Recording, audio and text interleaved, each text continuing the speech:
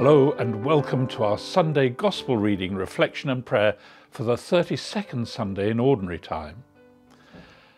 Jesus knows the full worth of the poor widow who contributes everything she possessed, all she had to live on. Although her alms financially amounted to almost nothing, she remained certain that God would be pleased with her sacrifice. Like the widow of Zarephath, she believed in a bounty beyond her meagre means. The jar of meal shall not be spent.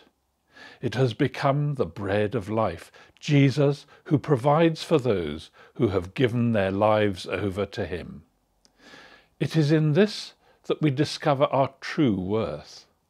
This total gift of ourselves is what Christ presents to the Father, appearing in the actual presence of God on our behalf.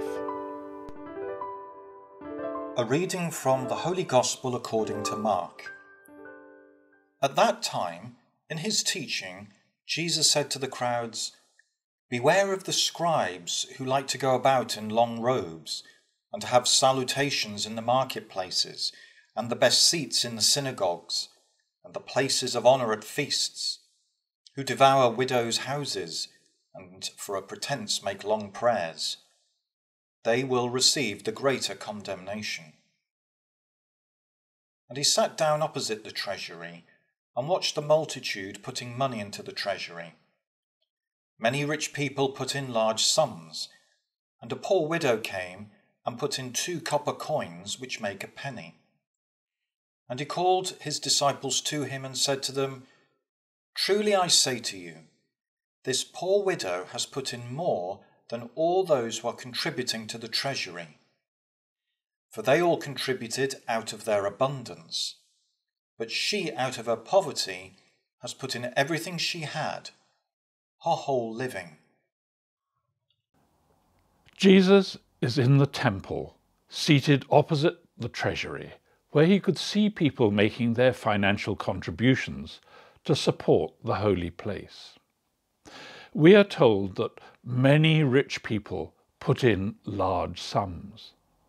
And then a poor widow came and put in 2 copper coins, which make a penny.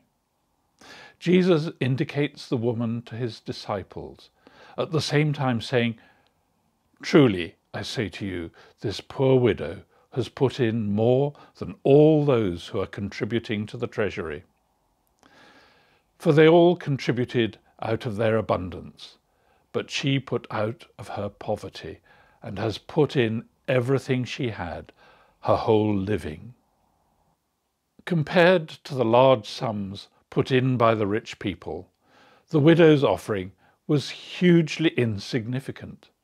But for Jesus, the poor woman gave more because she gave with love.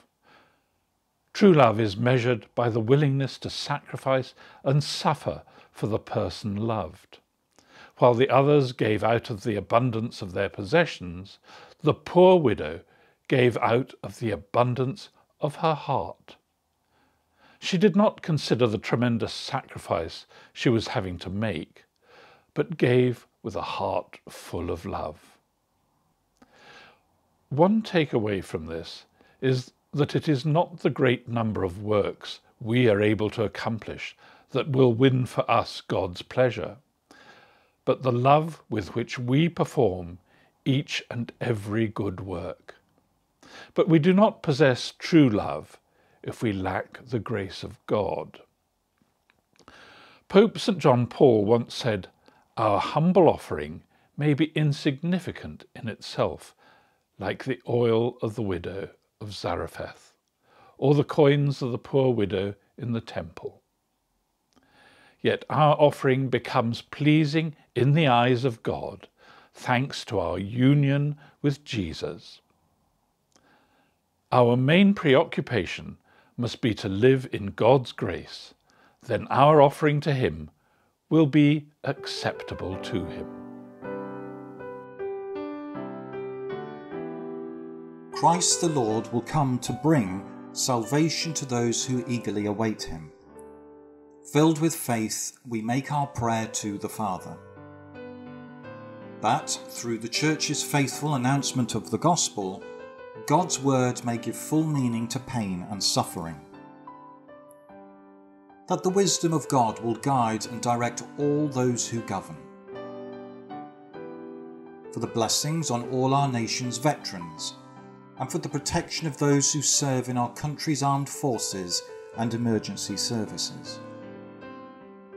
For police officers, firefighters, paramedics, and all those who risk their lives to protect us, that God will bless them and keep them safe.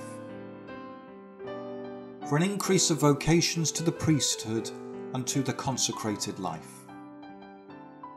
For the grace this week to be generous in living out our faith. We bring all our prayers to Our Lady, Star of the Sea. O Mary, Star of the Sea, Light of every ocean, guide seafarers across all dark and stormy seas, that they may reach the haven of peace and light prepared in Him who calmed the sea.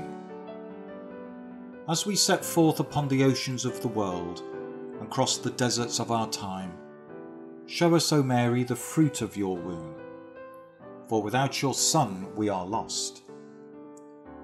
Pray that we will never fail on life's journey, that in heart and mind, in word and deed, in days of turmoil and in days of calm, we will always look to Christ and say, "Who is this that even wind and sea obey him?"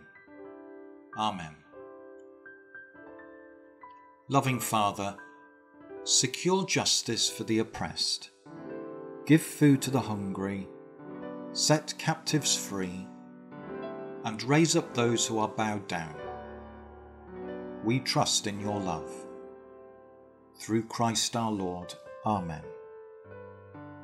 May the Lord bless us, keep us from all evil, and bring us to everlasting life. Amen.